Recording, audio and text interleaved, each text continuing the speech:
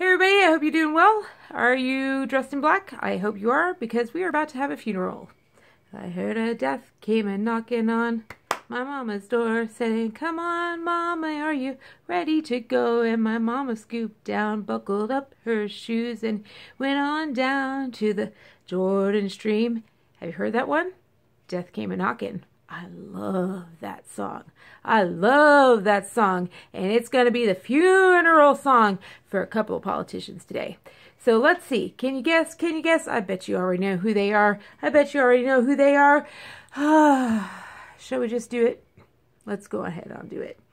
So we have some problems here because two of them are some good old boys that we know and we love, and we thought they were tied at the hip, didn't we? We thought they were two good independent old boys that worked for the freedom of the USA. They didn't belong to the GOP and they didn't belong to the Democrats, and they were out there in Mark Meadows fighting the good fight, except that every time it came to a big Trump decision, they kind of sunk things, didn't they? They didn't just sink it. Every time it came to immigration, boom, they sunk it. Isn't that kind of weird how it worked in the budget? Boom, they sunk it. Isn't it weird how that kept happening? And then all of a sudden, when it came to leadership, it was like, hey, they're going to be the leaders. And Lou Dobbs, somehow Lou Dobbs of Fox Network is saying, hey, they should lead us out of nowhere.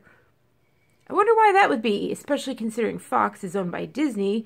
Disney is owned by Michael Eisner, one of the biggest leftists on the planet. And Michael Eisner is owned by, you know, the top dogs, Big Six. The Big Six own all the 90% of the media in the entire world. You know, it didn't really make sense, did it? Kind of have to wonder about these things. How does this all work? You know, Tucker, he's got a great contract because he'd been fired a bunch of times, so he knew how to have a good contract. So that's why his content is so different. His writers are great, everything like that. That's why he can go out there with all that weird stuff. But the rest of them, man, they get screwed into all these contracts. That's why their radio shows sound so freaking different.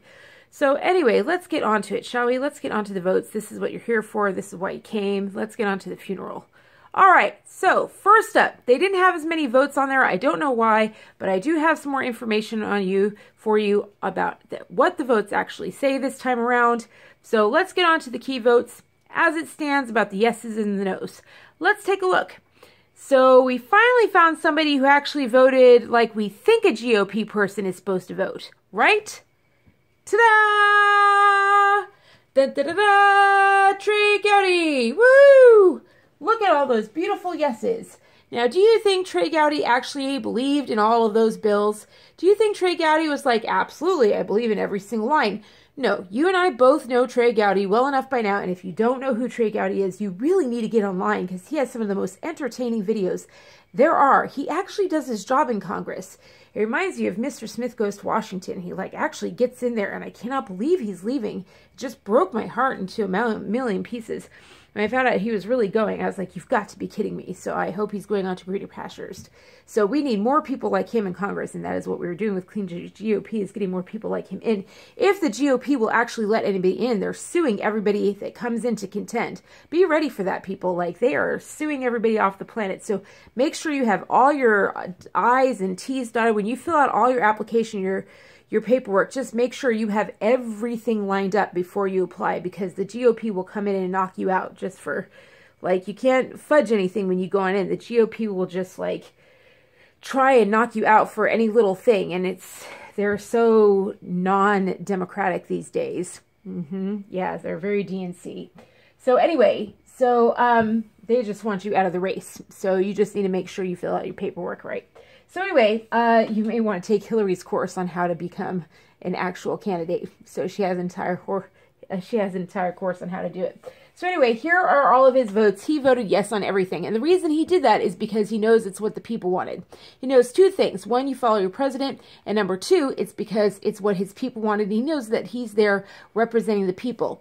He is not there representing his own personal views. He's there representing the people's views. And he knows it's what the people want. And so he votes as the people want. That's his job.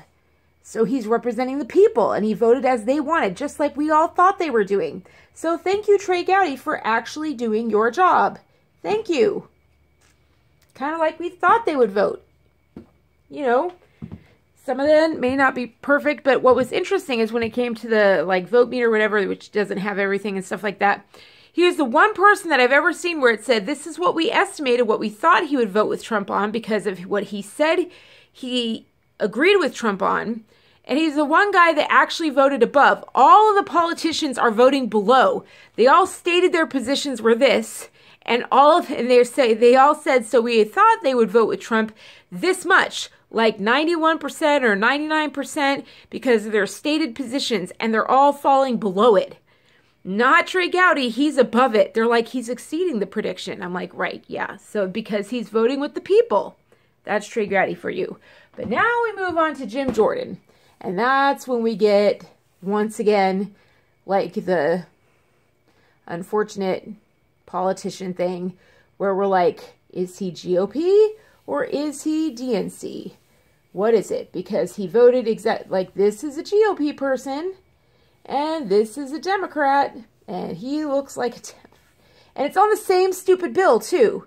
He gutted the farm bill. He worked with the DNC to gut the frickin' farm bill. And he's from Ohio. He gutted the farm bill. I couldn't believe it.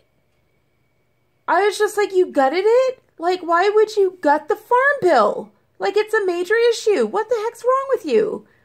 And then he comes in here, and then he votes only one yes more. Only one yes vote more on the economy. And you know what this is? The economy?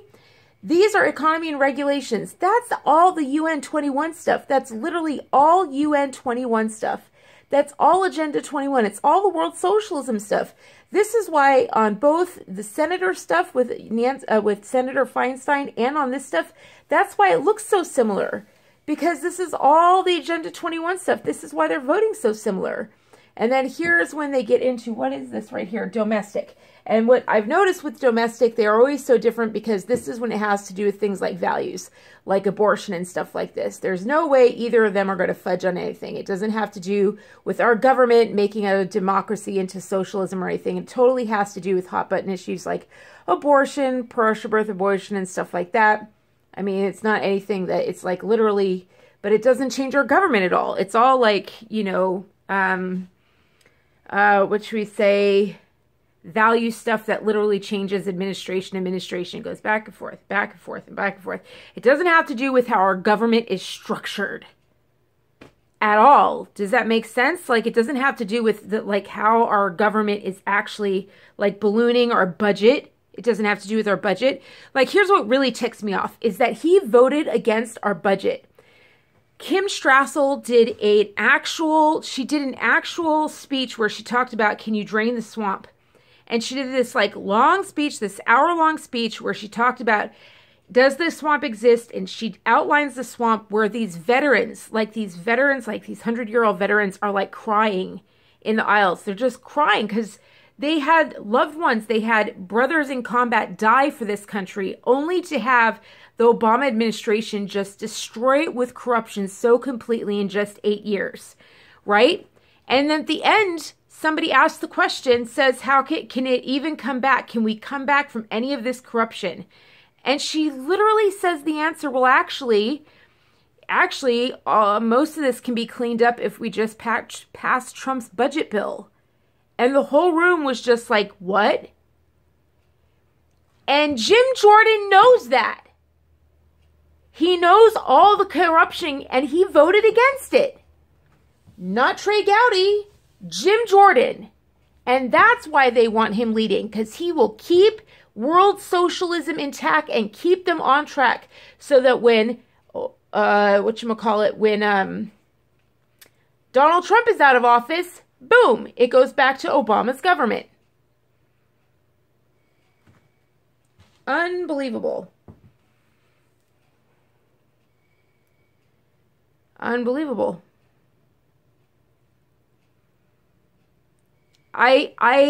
If you look at it, like I was looking at the things that he supported, at least 15 issues he told you that he supported or opposed things one way, and he voted at least 15 times the opposite way. He literally straight out lied to you on major issues 15 times. Like he told you he'd vote for the budget bill and then he didn't. Or he'd vote for the immigration and then he didn't. Or that he'd vote for, like here's a big one. He said that he would vote Like, he said that he would vote for the, like, crime prevention in schools. Like, for, you know, gun prevention safety. For, like, whatchamacallit, metal detectors in the schools. He voted against that bill. That's like what the gun lobbyists want. That's what the DNC has been doing. The DNC has gutted those school safety bills so that kids can continue dying in schools and bleeding so that they have a reason to take away our gun rights. They want to disarm every citizen. They want us to keep dying so that they have a reason to pass another gun restriction law. They want to. They want illegal guns out there and everything like that. If schools are actually safe, if you have metal detectors in the schools, then kids don't die and they have no reason to lock us down with another school raid and another reason to have a campaign. But he voted against that bill. He voted against a school safety bill. I just was like, that's what Democrats do. I've never seen anything like it. He voted against a bill that said that if you attack law enforcement, like actually go and attack a law enforcement officer, it's a federal crime. And I'm like, so wait a minute, if you smoke pot, it's a federal crime, but not if you attack a law enforcement officer. How often do they go after law enforcement officers and attack them? But oh no, like how much, like we literally have entire mobs promoting that kind of violence. And Jim Jordan's like, oh no, he says he supports it, but no, he votes against it. Like, once again, another liar. And I'm sorry, I know I called Rand Paul a liar, but now you have a Bible-thumping, Bible-preaching, praise the Lord, Jesus-praising, Jesus-con artist guy telling you that he is an honest to God, honest to goodness, no, aw shucks. Yep, Democrat on your hand. Praise Jesus. Way to go. Check the votes already. Check the votes if they're a GOP. Or not. You need to get in people who actually do it. And that means you don't want someone who's nice. You don't want someone who has false humility. You don't want someone who's big and bold and too big. Not big and bold, sorry. You don't want someone who's like, narcissistic. Who's like got a bigger head than they actually have. Like, who says they're more than they are. There are people, you see it on American Idol all the time. They think they're bigger than they are. They think they deserve it when they didn't earn it. You see it all the time. People who believe they should be a star when they don't have the talent and they haven't earned it. They absolutely believe it. So they have no chops. They haven't done the work. They haven't earned it. And they're just like, give it to me. So there are people like that. There are car salesmen who are like that. They're big and boom, boom, boom, boom, boom, boom. And they sell it that way by being really, really big. They puff it like puffer fish. That's what I mean by big and bloated. It's like the puffer fish. And that is how they get the sales done, by appearing bigger than they are. And then there are people who get the job by appearing smaller than they are. They appear smaller and diminutive. So you say, you give them a compliment, say they did a good job, and they're like, actually, it was somebody else who did it. Or you say, oh, I really like what you did over there. And you'd be like, no, I don't do it. No, please don't do it. Please don't do it. No. Or, you know, were you always going to be a politician? No, I was just an accident. I just happened to enroll in the class. I actually heard it, you know, absolutely take no praise at all. Always shove it off so that you feel like you can absolutely never criticize them. It's an amazing tactic, but they are both sales tactics. It is okay to vote for somebody who just tells it straight. That's humility.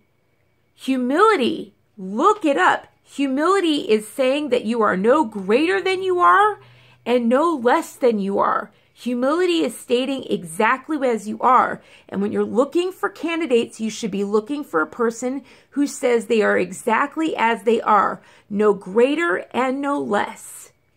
They should be saying exactly as they are. They shouldn't be trying to snow you. They shouldn't be trying to play you. They should be right where they are. Right here. That's humility. They should be honest about their achievements. They should be able to say thank you when they compliment them. They should be able to take it. They should be able to handle it. If they can't, they've got something wrong. There's a weakness there. There's something wrong, and there's something you can't trust, and you have to learn that lesson if you're going to trust them with your vote in a Congress that's under attack. The very core, our very democracy. We're the only one in the world that has a democracy from the local, state, and national government, and we need to protect it. I love you guys so much. I'm Book of Katherine. Please donate below. I could really use the help. And for the rest of you guys, Have a wonderful, fabulous time. And yeah, it's time to look for a replacement for Jim Jordan, because I got to tell you, his district voted for Trump by 33%. 33%. And he sold them down the river, and he knew it. And do you know why he did that? Because he lived in the ivory tower. He got too far away from them. He took them for granted because they were so easy to play. The press protected him. And that just can't fly anymore. I love you guys so much, and I'll talk to you later. Freedom first, and clean the GOP with independence next. See you around the bend. Or sorry, independents running for GOP. No more incumbents, you know what I mean. Bye.